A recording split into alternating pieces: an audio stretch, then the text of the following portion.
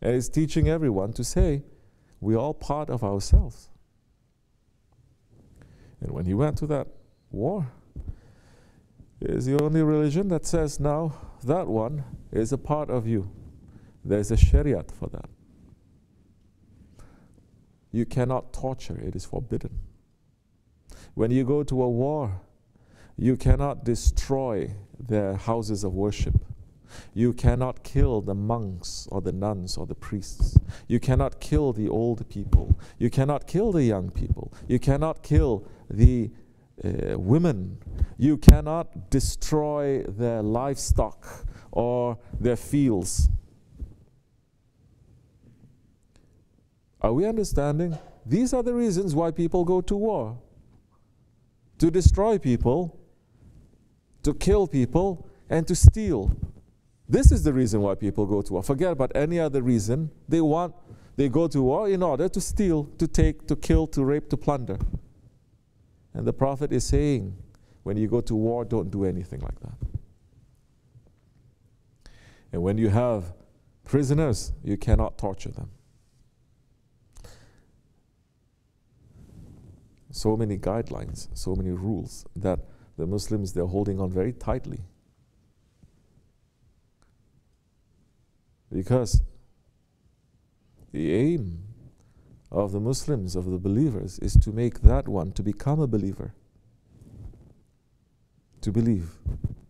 Knowing that you cannot force someone, you cannot force a belief. You think they didn't know that 1400 years ago? You cannot force someone. They have to see, they have to accept. Because now the religion is what the heart is. It is spirituality. You cannot force that. So now,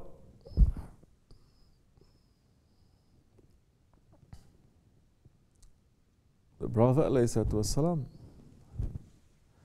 is saying that one that you are fighting, the biggest victory is to make that one to accept the truth. This is the biggest victory. Biggest victory is not to destroy them, destroy their people, destroy their culture, destroy their language, destroy their civilization. That is not a victory. That's why you never see this happening in Islam. Yeah, they were ruling all those areas right up to China for over 1,000 years. If we are going to have that kind of same understanding of war that other nations and religions they have, everything would have been finished. You wouldn't find one church standing in any of these lands, from Eastern Europe all the way to Western China. India is still having Hinduism. 1,000 years they were there. Because there are guidelines, because this is being human. So it is to make that one to believe. And war, it is the very last thing that you do. And in Islam, the war, it is only to defend. Defend your rights, defend your religion, to defend the poor, to defend the oppressed. You are going somewhere, for instance. You go somewhere and you say, I want to run away from everywhere and I want to worship. You go somewhere and people are still trying to kill you. You say, now you have a right to defend now. And the Prophet is showing with his own lifestyle. This is not just some idea. Some people, they're writing some principles and some philosophy later, hundreds of thousands of years ago. No, during the Prophet's time, ﷺ. How long was he in Mecca? 13 years in Mecca. Did he ever go to war? No. Be patient. Be patient. Be patient. Try to win them through this way. It doesn't work. Try to win them through this way. It doesn't work. Always working. And they are always those ones who are being tortured. They are being oppressed. They are being violated. The Muslims were. Still said no. And when they ran, they didn't run. Let's say Allah is saying, now make the pilgrimage. They didn't run. Allah is saying, now go to Medina. And those animals, they come to crush them. Now say, Allah said, now stand up and defend. Because now, you are not just going to do it. You're not doing it with your ego. You understand what is the price? What is the gravity? What is the weight of this war now? Can you understand? What are you going to do? 13 years you are putting so much care and concern over something that is not going to listen to you. And then Allah is saying, now you have the right to punish it and to kill it. You already have a relationship with it. You understand? But so many other beliefs. They're saying those who don't believe in what you believe in, they are all animals. They will go to hell forever. Don't even go out to them. Europe was doing that for 1,000 years to each other. You are not French. You are animal. You are not Italian. You are animal. Even in the Italians, you are from Bologna. We are from Florence. You are animal. Correct? You are Russian. We are. You see, always that is.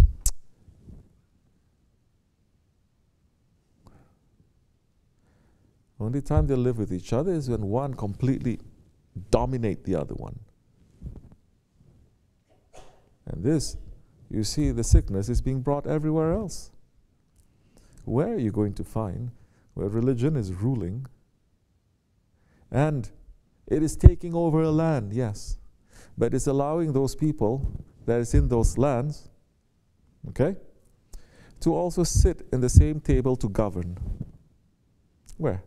It's kind of like, let's say, Americans coming here, they take over this land. And then later they say to the Native Americans, now we share the power because this is your land too. We are not going to force you. We're going to help you to build your own houses, your own civilization. We are going here to help you. And we're doing that for 1,000 years. And you reach to such a level of civilization that was not even there before we came. You ever see this kind of thing happening? No. But this is happening in Islam. Over and over and over again. Mankind is still thinking, I am. I am the center. I am, not you, I. Then they got a little bit better. Some people say, I am, you are, we are opposite. Then Islam is saying, don't be dual. Be united. Unity. To be ahad is not only just saying one. To be united. We are all united, meaning that we are all the same. A little bit different here and there, but we are all the same. Not just saying we have over 1,000 years of civilization in different parts of the world to prove that. Where are you going to find this kind of mercy that the Prophet ﷺ brought? Huh?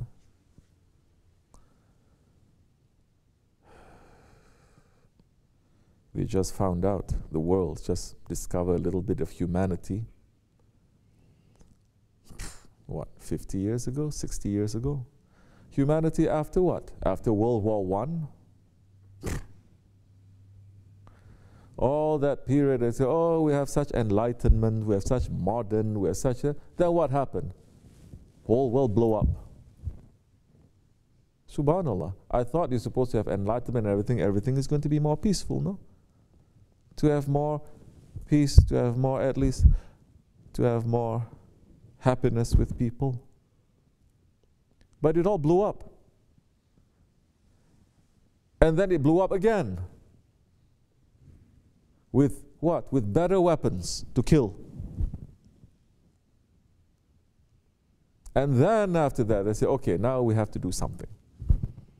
We have to agree, like this thing, this. They just discovered that yesterday. And what's happening now? Is it working now? No, it's not working. Whole world now, democracy is sliding back. It is losing. What is coming out? Tribalism. I'm white tribe. I am yellow tribe. I am brown tribe. And we hate each other, we must crush. So they didn't learn nothing what empire means. And the West empire means I take over everyone, everything, bring it to me. In Islam empires, we are all the same now. Same company, better company, different management. It's okay. But better company.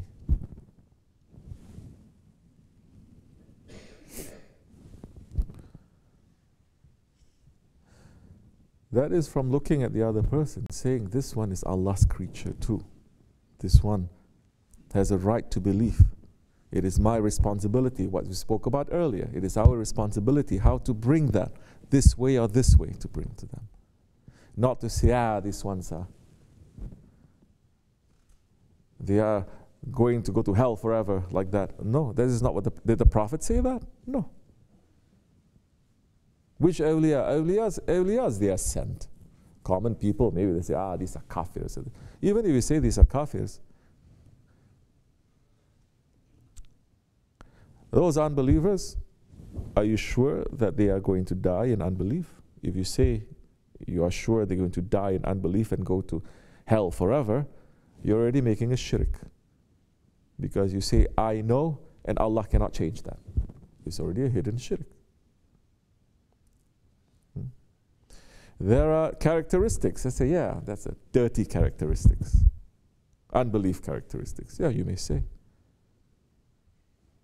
But Islam is teaching how everyone to live together. When you start separating now, and you only stick to yourself now, and Shaitan is saying, you are better than the rest. No one ever pulls out and stick to themselves and become very humble and say, I'm the worst one and I'm here to serve everyone. Never. Of course we're going to get to this kind of tribalism because we had nationalism. Because modern life begins with nationalism. First, it's going to be a country that you're going to put artificial borders around. And then you're going to say, it is the people in the country. And then you're going to say, which people? Then you're going to say, we are people. They are not people. They are animals. We are people. That one is animal. But they are the same people. No, they come into my country, so they are animals. How you came into this country?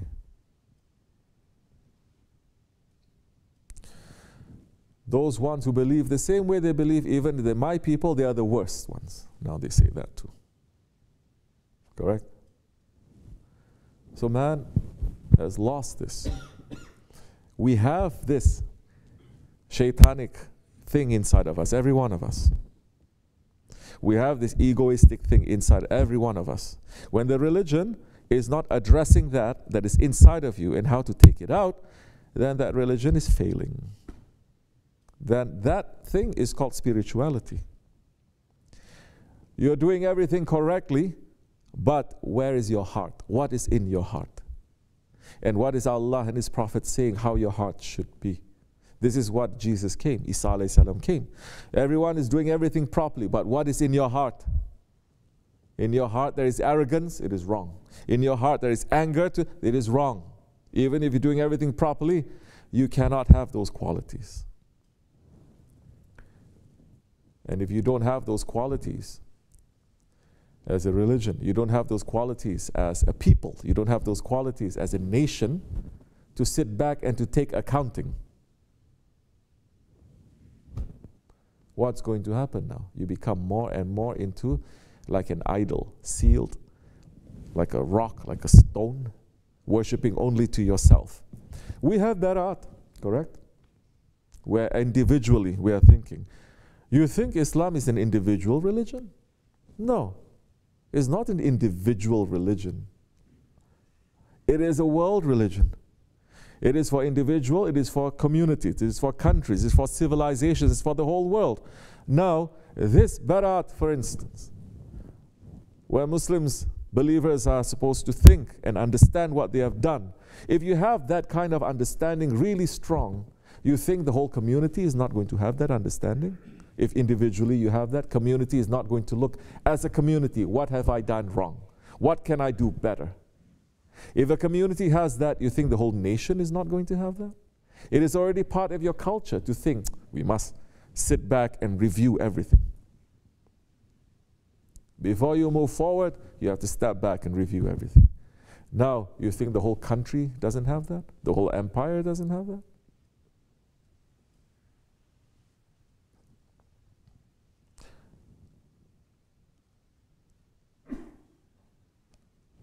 Every time the heart tries to open, something seals it. If we let it, it becomes sealed more and more. Allah is close.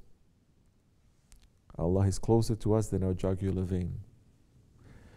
Is Allah saying, I'm closer to you, to the jugular vein, only to Muslims' jugular vein? Or Jewish jugular vein? Or Christian jugular vein? Or white people jugular vein? Or black people? No, he's saying whole of mankind, believers and unbelievers. I say Allah is saying, I'm closer to you than a jugular vein. And I'm whispering things into you. So Allah is close to us. Then what is the problem?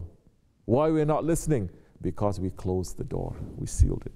Because we are very far away from Allah. We're pulling ourselves back.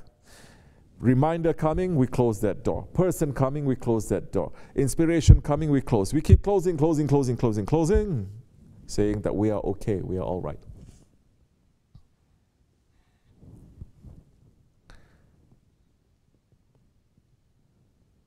So this is what happens. Then, you only have remorse. You only have guilt. You only have feelings. These are human feelings for humans, not for animals. This is their understanding. So, our law, don't lie, don't cheat, don't steal, don't murder, is only for our people, not for other people, because they're not our people, they are animals. So, we can lie, we can cheat, there are people who believe in this. There are Jews who believe in this.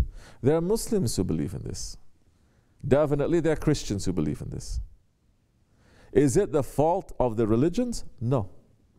The prophets who came to bring that teaching did not come to bring that teaching. But now they twist it.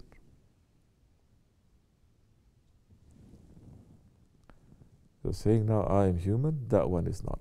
Our law, our compassion, our justice, our mercy is only for us, not for them. Because they're not human. But they're people. No, they're not people. Don't look at them as people. If you want to look at them as people, your heart is going to break. You're going to go crazy. So many people, especially coming from this part of the world, they train you to become soldiers.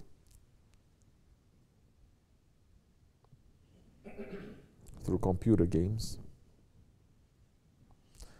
But once you are there on the ground and you see a person, that the person is looking at you with the eye just like you, he's bleeding, he's breathing, he's a human, he is a man, and you are killing that man. So many of them, they're not prepared for this. They go crazy. They have to take drugs just to cover that up, meaning that they have to now seal it. They have to seal. And that is now making man not to become a man. So, how a person becomes like that, this is what we have to look. Not just to say, oh, we have to work together, we love each other, oh, everyone understands. But there is hate there. How that hate came out. Oh, there's hate everywhere. Then you're not addressing it. If someone is sick, if you are sick, you're not going to say, oh, everybody is sick. You're going to take the medicine. Then you're going to say, I don't want this to happen again. So you're going to trace your steps, how I got sick, why I got sick. Correct? Doesn't matter, Eastern tradition, Western tradition, Greek, Indian. They have to trace that, how it happened.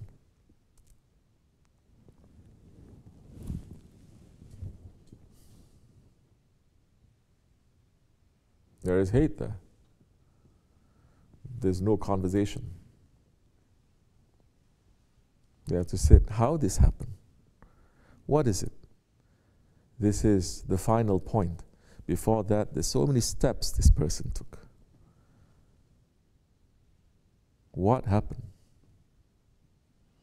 And don't look for easy answers. Easy answers usually, they're not true so much. What happened? So once you start investigating step by step, then you know a little bit more. Then you can help to other people to prevent it. Person is sick and you say it passed. How it passed? It passed because of what? So many times. How? Because another person is sick. Correct? Stay away from sick people. Then you have to say, this is sickness. Stay away from it. This is health.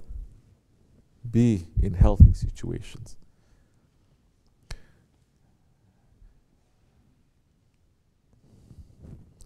This we have to look. We have to understand. This is spirituality. It's not to have extraordinary power. It's not to feel things and see things.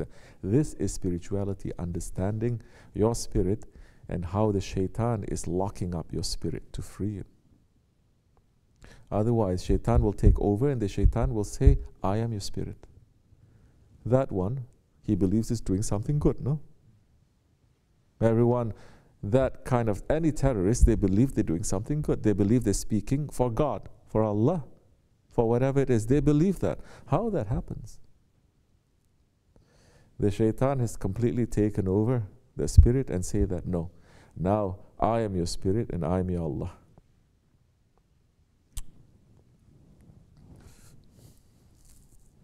Berat is not just to stay up all night and to receive blessings. You understand? Mi'raj is not just to stay up all night to receive blessings. Muslims have become like that. Islam has become a ritual. Mawlid, not just to receive blessings. You don't become better. Then what good is that?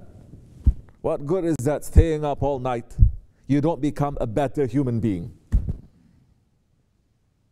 The prayer is supposed to make you to become a better human being, correct? The prayer makes you to do something good and to forbid that is evil, to stay away from the evil. But if that prayer is not helping you, that means that you are not praying.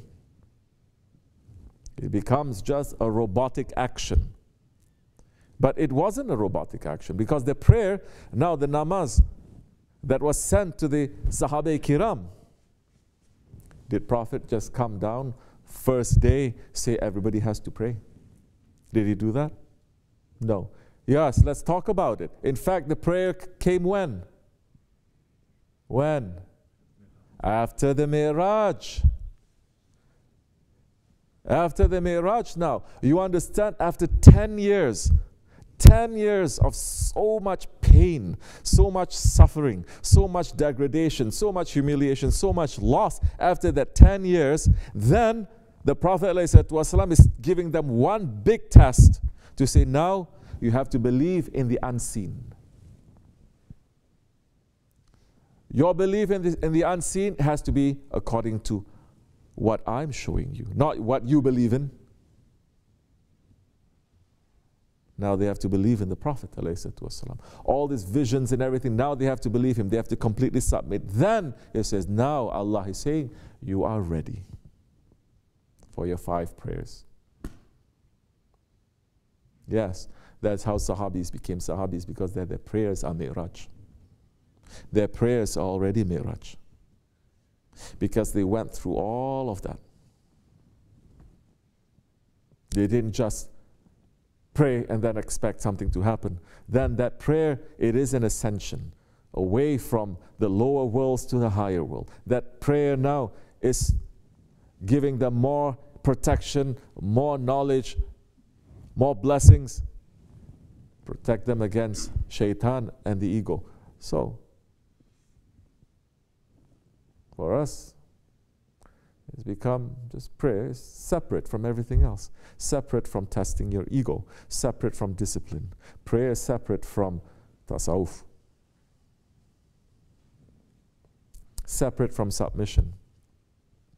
That time, how are you going to pray? What kind of prayer are we having?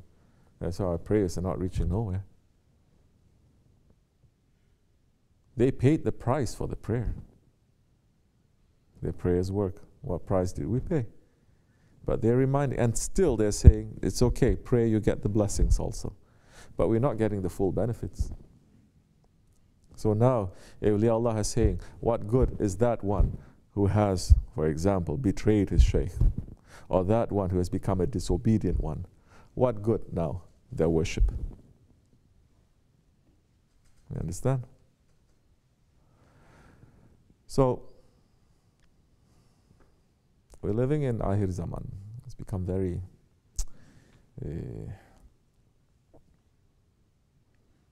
strange, these kinds of talks. Every kind of dirtiness has become normal. Every kind of disobedience has become regular, boring even.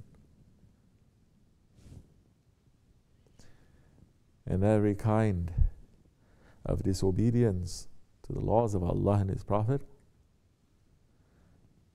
it becomes like a new law now.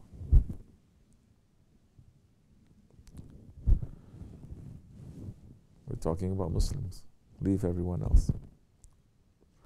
Now Muslims, they have no belief. They can say, yeah, I'm a secular Muslim. Such a word, secular Muslim. Yeah, I drink, I do this, I do that, and I do so many, yeah. They dare to say things like that. Yeah, I don't think it's wrong.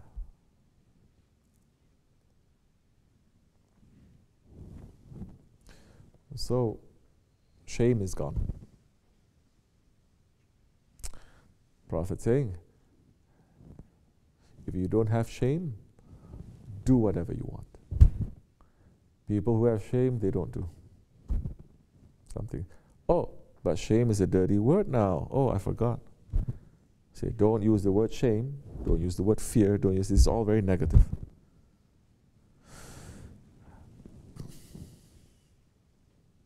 Then what have we become? We have become persons who are like that. Don't think there is too much difference now between that one who did it and other people too. There's not too much difference. This is the thing about spirituality. We say, we look at that wrong action and we find it inside of us. You understand? How many are going to say, look at that wrong action, you find it inside of us? They will never say it.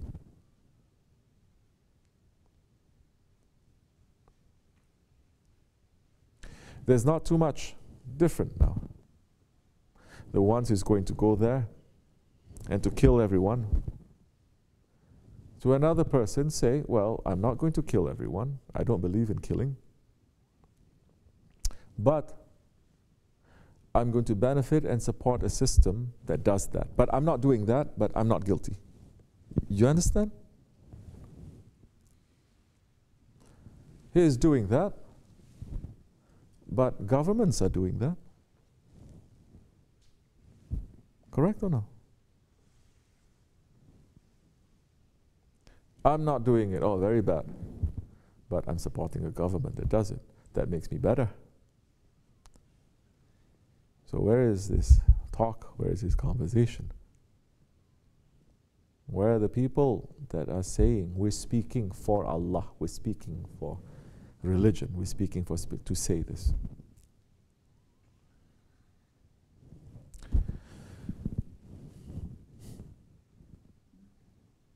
Pull ourselves back. Those who like, they can come. But we're not going to force, we're not going to advertise. We're just sitting here, pulling ourselves out, trying to be sincere, trying to be simple, trying to be clean. Simple. We're not trying to solve the problems of this world. We're not solving, we're seeing what are the problems of this world.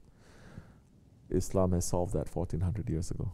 Prophet has shown it, the awliya Allah has shown it. And they say, when this time comes, do this, this time comes, do this, this time comes, do this. And these times is coming, we're doing this. We're sitting here, we're not hurting no one. We're not hating no one. We just said, those ones who are doing all those wrong things, we are looking inside of ourselves that we have the same characteristics, one way or another, and we're trying to get rid of it. And we wait until Sahibul Zaman appears, inshallah. May Allah forgive me and bless you. Al-Fatiha.